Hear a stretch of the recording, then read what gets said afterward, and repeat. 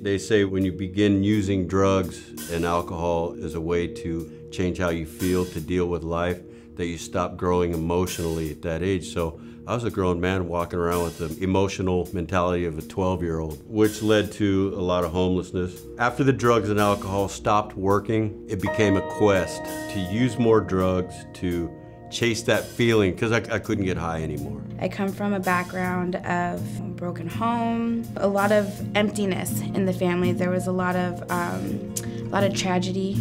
I thought that was normal. I got involved with gangs when I was in 6th grade. I was getting in trouble, doing stuff I wasn't supposed to. I got out of Sonoma County Probation Camp when I was 18. No probation as an adult, and I told myself I'm gonna keep it that way, and I hope it stays that way. A few months after that, catch another case as an adult. I started using methamphetamines at the age of 14 on a regular basis, you know, not just here and there, but daily.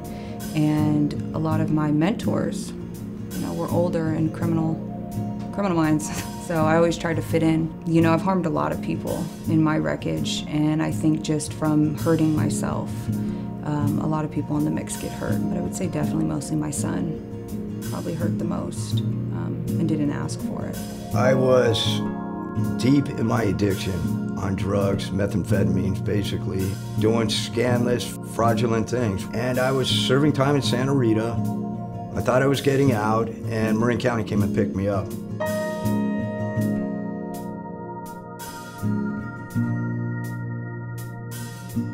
When I first came into the probation department and I seen all those frames up there and pictures of people and a little summary from themselves and their probation officer, I told myself, damn, hopefully I could be on that wall one day. At first it was just a passerby, like I'm sitting in the office and I'm just gonna read.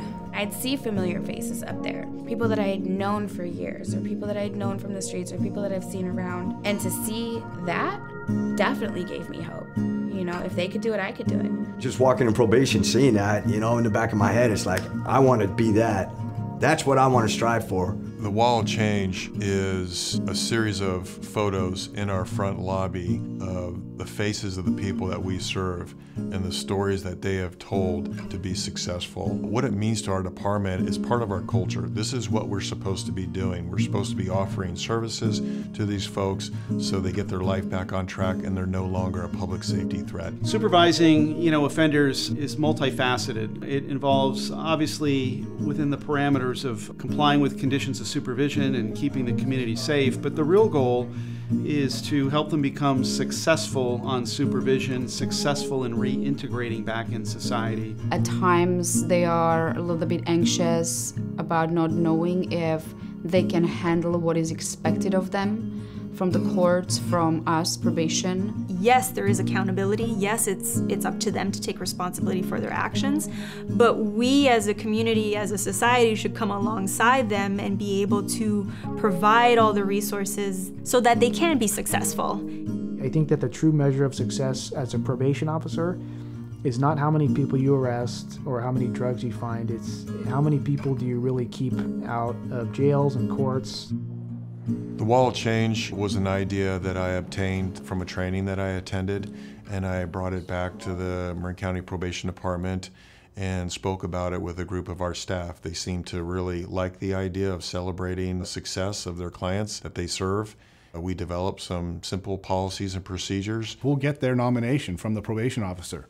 Why do you feel that this individual should be recognized and be up on the Wall of Change? And we'll get that story and the probationer's story, and we read them all as a committee, and we kind of talk about what does this person, how have they made a significant change in their life to be up on the Wall of Change. And I've been in this business about 30 years and have worked for a variety of different probation departments, and I've never seen anything like it. Typically in probation and parole, if somebody messes up, you know, immediately there's a response. Usually it's jail, it's some kind of sanction. But here you take someone that's succeeding and you're putting a kind of a positive reinforcer to it, and then you're celebrating it. And what that really does, I think, is it reinforces positive behavior. It celebrates all the effort that it took them to get to where they're at. and it allows other people to see it. To bring them back into a community begins with sharing those stories. So it was just like little trials and errors of trying to get my life together. And this last time getting clean, it was just the structure in my life and developing new role models that I wanted to be around and to live a life of goals that were different. A life of working in the drug and alcohol field and dressing professionally and just doing things that are different than, you know, hanging out on the corner and becoming criminal-minded. I didn't know anybody from Marin when I came out here. So when I got on probation, it was just Jennifer Saldana, you know, and she seemed like a hard ass the first time I met her, but she really became a huge support. And I've been on probation before, but this time I wanted the help. Coming into probation, I can remember sitting in Anthony Nunez's office, trying to find the help that I needed. I was going to get into an outpatient program after I got out of my program. And we sat in his office for an hour, calling program after program. I mean, he sat there and helped me. And he was like, okay, let's try this one, let's try. And that's awesome, you know, that kind of stuff right there matters. My house in Petaluma got raided at like 6 in the morning, and my family was in the house, my 2 younger brothers and my dad, and they got handcuffed and put outside on the grass. I realized a lot after that case of I need to make some changes in my life. I want to thank my probation officer that I still have till this day. In the 4 years that I've been on probation, on her caseload, she has given me a lot of advice and made me look at things different. I was afraid that, you know, if I don't do what I'm supposed to do, I'm gonna end up right back in jail. I'm gonna go to prison. I'm not gonna ever get to see my children again. You know, CPS was involved. And with that, you know, I had to walk a really straight line. So in the beginning, it was a lot of fear. And then from there, it kind of molded and shifted as I went along, and I had more clean time and more time away from the streets, more time away from the people that, you know, I shouldn't have been around. That fear molded and shifted into I'm building confidence. It molded and shifted into I'm gaining maturity and I'm learning how to live a productive life. I had to go out and get a job. I went to treatment. Being able to be held accountable where I couldn't hold myself accountable was a huge part. And it was Judge Sweet, who's a veteran. I'm a disabled veteran. And he said, look, we're gonna give you a chance. We're gonna take you out of here and put you in Harbor Light Detox over in San Francisco. I got on this high security probation. And that's where I just like let go of everything and just explain what happened to me. And then I'm willing to make the change, and I wanna make the change. But it's not easy, you know?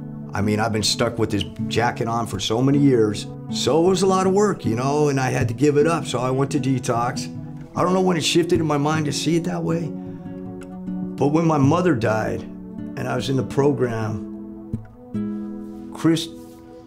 Tom, my probation officer, was so cool, man. It's like, whatever you need, Tim, call me, you know? And I would call him, we'd just talk, you know, hey, I'm going through this, you know, and we would just talk.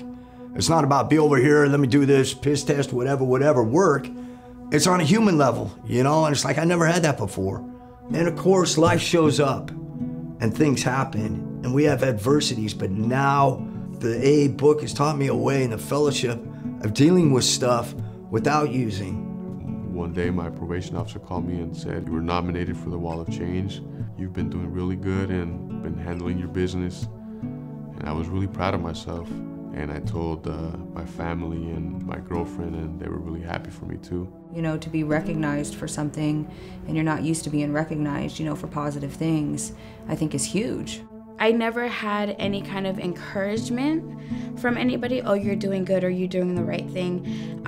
There was no kind of kudos anywhere. So when I heard that I was gonna be on the Wall of Change, I was proud because it meant that I was going down the right track. It meant that there was people out there that were proud of me. It's hard to put it into words, the overwhelming joy that it is to know you're being successful. And then when I went to the actual ceremony, I didn't know how it was gonna be. You know, it was gonna be closed. I didn't know it was a big ceremony like it was. At the Wall of Change event, we have all criminal justice parties there. We have the district attorney, the sheriff, Health and Human Services, the public defender, all the judges, Of course, the probation department, the board of supervisors. We recognize the folks that have been honored on the Wall of Change every year, and the presiding judge issues certificates. It's a large event. It's emceed by nationally renowned motivational speaker Michael Pritchard. We've been overstanding.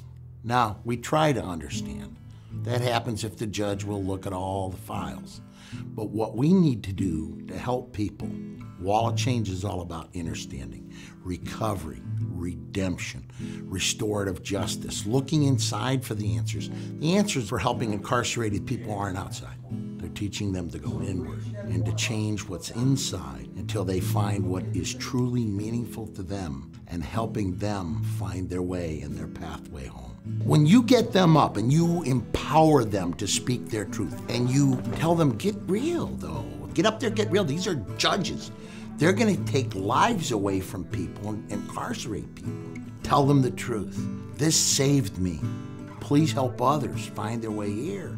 I won't be here someday, but I fully expect the Wall of Change to live for years and years because it's that important. It's embedded in our department. The easiest part of our job is to put somebody in jail. That's the easiest thing we can do. The hardest part is to provide those services and get somebody to want to change and then to make those steps to change. To see success, to see someone who actually makes it and gets successful, gets off probation, that is actually very motivating to me as a probation officer. I mean, you look at yourself, are you a different person today than you were 10 years ago? I hope so. And sometimes change is painful. Sometimes growth, hurts. We go through different trials and tribulations, but all that to develop us and put us on that right path. And I think really the probation officer's job is to help the probationer grow. The biggest blessing in all of this, which couldn't happen without their circumstances being what they are, is my mother got to see me sober before she passed. My baby. He's 6 now. Everything down to regulating his emotions, getting angry, it's kind of like, it's really cool to be present. I would say now that I'm not on drugs and alcohol, that he can rely on me, which is huge, and he trusts that I'm gonna be there to get him, and he trusts that I'm gonna be there every night, I'm a general service representative for my home group. I do probably 16 meetings a week. I go to DUI courts with this guy, and we do what's called Bridging the Gap, where we go into DUI courts and show people, the AA program. I speak at recovery centers.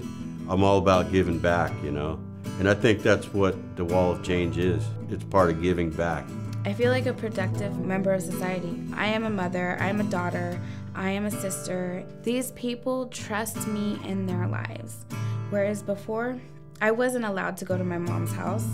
I wasn't allowed to, be around my children. Now these people, they welcome me into their homes. They trust me with things that I never in my wildest dreams would have thought. I work at a rehab facility right now, helping others get onto the path that I found.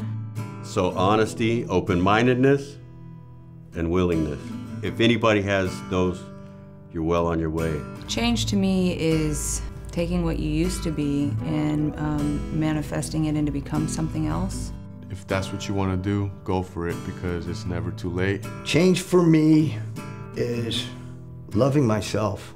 That's the biggest change. Change is good, change comes from within. Just keep pushing. One foot in front of the other, one day at a time. And I can't stand those cliche sayings, but it's so true, because that one day at a time has gotten me through so much. I see change as opportunity. I see it as a way to do things better as it relates to the Wall of Change. If we could in any way, shape, or form be a part of that and help facilitate that change for that person, that means the world to me.